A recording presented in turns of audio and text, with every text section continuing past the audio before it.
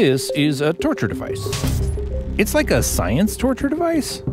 Right now, it's testing the strength of this material that looks like leather, but is actually mycelium, the thin fibers that feed fungi.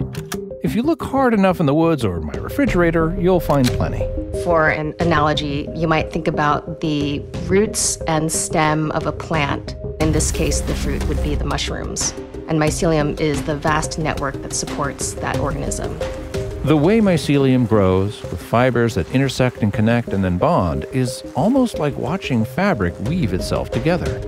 It does naturally what we've spent millennia teaching machines to do. Why do this?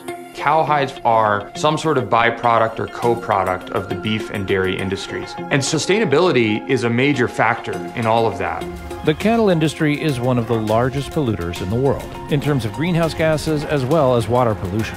And sustainability aside, it's time for a new material that can take us into the future. Fine Mycelium really represents just a complete paradigm shift in the way that we're going to think about materials for industries that have been very fixed for a very, very long time. This is Hard Reset, a series about rebuilding our world from scratch. That's Sophia Wang, fine artist and co-founder of MycoWorks. People love leather for so many reasons. Because it's cool. Boss is wearing leather pants. There's the history and specificity of leather having come from an animal, so it is the trace of life. Yes, and cool, and totally rad, and awesome. And then there's also the amazing way that it performs, where over time it achieves this beautiful patina, and it molds to form, becomes very personal. Yes, we agree, it's cool. Anyway, the question is, how do you recreate that with something that is decidedly not a dead cow? Fine mycelium begins with a process that's actually quite familiar if you think about the agricultural production of mushrooms. Mycelium is grown in trays, and these trays could be any size, so they could theoretically make sheets of mycelium that are 20 feet across without any seams or breaks. Leather just can't do that. Our closed tray system enables total control over the growth environment. We are able to optimize each sheet of fine mycelium as it grows. For their customers, say a clothing company that needs to make tens of thousands of jackets, that mycelium can be grown to exact specifications. Thickness, softness, color, pliability. That's where this lab comes in. So one of the tests that we actually perform is tensile testing, and it's pulling a material apart until it breaks. This is a ValleyFlex machine. We put samples on here and run them up to 100,000 cycles to make sure that the flexibility is there and that we can make a product that's gonna last. So this machine right here is a quantitative machine that can tell us how soft leather is. Even if you are producing it in mass quantities, there's still the uniqueness of each natural manifestation. Mycelium is a living, natural fiber, has its own signature grain and performance and hand feel. We've been able to push this process forward in a way that's more like a biotech or a more traditional manufacturing process that's tightly controlled.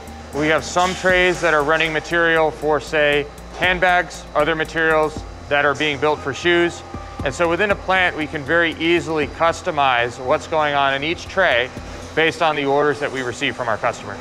The masked man here is Matt, the CEO of MycoWorks, not the Lone Ranger. Let's leave it at that.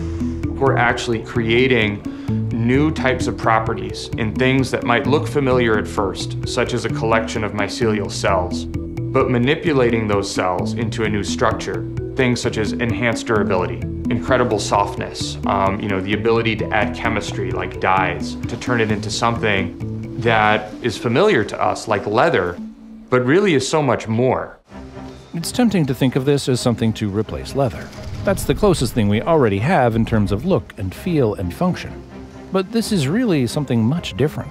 We look at the incredible growth of the luxury and fashion industries over the past 20 or 30 years, and in turn, the huge growth in the supply of leather for all of the fast fashion, all of the cars, all of the things that use leather now. And we see that what's occurred in the industry is that leather has moved more and more towards plastics. And the reason is really simple. Leather production is The byproduct or co-product of the beef and dairy industries. It's a supply chain that doesn't scale. The fashion industry can't just say, hey, I'm gonna turn up a knob this year. We need more leather, so we're gonna go find more leather. So it's an industry that is not positioned for scale. But mycelium is a material whose qualities can be highly controlled and grown in limitless quantities. It can also be grown in multiple dimensions, not just flat sheets. It might feel like leather, but it's as adaptable as plastic. And that adaptability was part of the idea from the start. Just look at the work of artist Phil Ross, one of the co-founders of MycoWorks, who pioneered the use of fungus as a material. Phil Ross is a San Francisco-based artist who has worked with natural and living materials for over 3 decades. He was growing sculptures and art objects and architectural structures out of mycelium and exhibiting them around the world. Phil Ross's work isn't just about using mycelium to replace a building material. It's about rethinking materials from the ground up. Literally. Because mushrooms grow in the ground. Phil's work, I would say, is foundational to our current understanding of what mycelium can do, and we're really just scratching the surface. What's important here is to expand the way we think about the very concept of materials. How do we make the stuff that goes onto our bodies or into our structures? For example, imagine when we travel to Mars and build a sustainable colony. We're not going to take cows, at least not for a while. And we're not going to have access to petroleum or cotton or wool the same way we would here on Earth. But we'd still need flexible materials that could be ultra-strong or ultra-soft, and reusable so we wouldn't have to grow from scratch every time. A material like this that can be soft or rigid and can be grown from our waste products and turned back into compost for soil might be a crucial part of living sustainably on a place like Mars. And even though most of us aren't going to Mars anytime soon, the same types of constraints are quickly becoming the reality for us on this planet as well. I don't think leather's going away, and I don't think plastic's going away. I think that eventually those materials are going to run into even bigger constraints, even bigger walls than they are today. Material like Fine Mycelium is going to be able to pick up that slack. New materials, new possibilities, new paradigms for working with nature. This is the promise of biotechnology and why Fine Mycelium as a practice and a system and a way of growing the future of materials is so exciting. It feels like the sky's the limit. Come back next time for another episode of Hard Reset. Subscribe to Freethink to watch our other original series and documentaries about technology and people that are changing our world.